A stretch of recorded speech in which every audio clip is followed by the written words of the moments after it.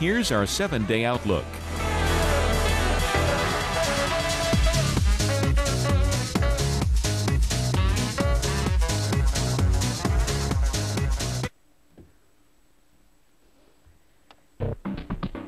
Well, my favorite way to describe the atmosphere is to relate it to a hamburger. And if you watch the show, we've talked about this a lot on Abrams and Bettis. So first, let me show you how the hamburger relates to the atmosphere. Okay, so the surface, that is the bottom bun, and that's where we live. That's where we see surface fronts. Now you add on the meat layer, that's a little bit higher up in the atmosphere, 850 millibars. That's where we look for temperatures. You go up another layer in the atmosphere, and you have a tomato. That's 500 millibars. We look for troughs and ridges, and then you put on the top bun, and this is very high in the atmosphere. This is where we look for the jet stream, and that can actually help us when we are looking to forecast for tornadoes. So here we go. We got a hamburger for you here. So the surface is where we live, and then you add on the meat as we just showed you, and then you add on the tomato layer, and then you add on the bun. We got a little cheese and lettuce here on the side. So this is what I always talk about. The atmosphere is like a hamburger, and I'm not eating this because it's been sitting on my desk since about noon today.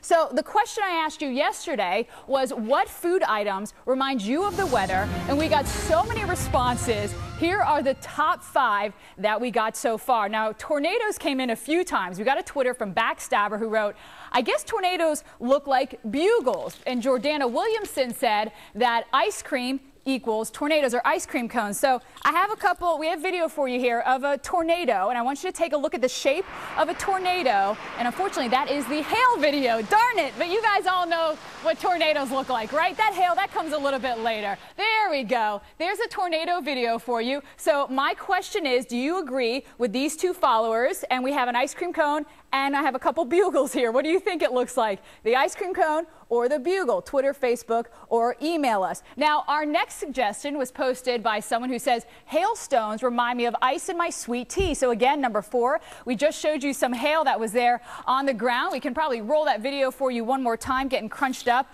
by a couple of cars that were rolling over it. There is that hail for you. That's very small hail, as a matter of fact, but hail can get very large. It can get up to the size of really softballs and baseballs. So we got a little tea, and we got some ice here to just, you know, show it off here. And you can barely see the ice in that tea there, but it's there. And of course, it's into my hand. Now let's take you on to number 3. We got a post from Jamie who says, when you're in an airplane, overhead clouds look like cauliflower. I feel like, what's his face? Who's the comedian that smashes all the food? It's escaping Gallagher. That's who I feel like right now. So check out the photo taken from a plane, and you can see the clouds from the top. And there you go. We've all seen this, right? If we've been in a plane, looking good there. And now have a look at the cauliflower. What do you think? Do you think this is better than perhaps the ice and the hail? There's a look at the cauliflower there. It looks kind of the same, doesn't it? All right, how about we go to number 2 now, and we get to one that was suggested from Mesomaniac, who says mammatus clouds look like a marshmallow topping. So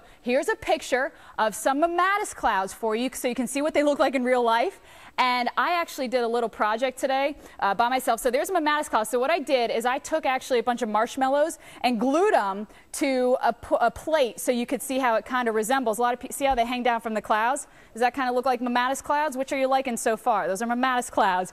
All right, so now we come to number 1. And this we got from a lot of people, as a matter of fact. So basically, confectioner's sugar, snow on the trees and bushes look like confectioner's sugar. That was from Ernie. And also this one, certain types of snowfall reminds me of confectioner's sugar. Usually they're really white and fluffy stuff. So here's some video of snow for you. And there it is, it's coming down, looks pretty, kind of does look like sugar, right? So I got some confectioner's sugar. Let's see if I can make very little of a mess here and show you maybe confectioner's sugar coming down. That looks like snow, right? You can't really argue that one there. So which do you like? 1, 2, 3, 4, or 5. That's a heavy snowstorm. Now the funny thing is when I was bringing all this into work today, I actually had the thought that confectioner's sugar reminds me of a little something else.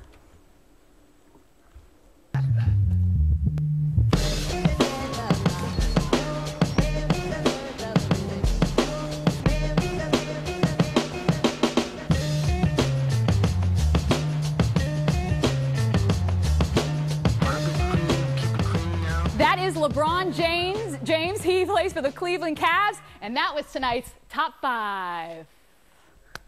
All right, Steph looks like you're going to be dunking in no time.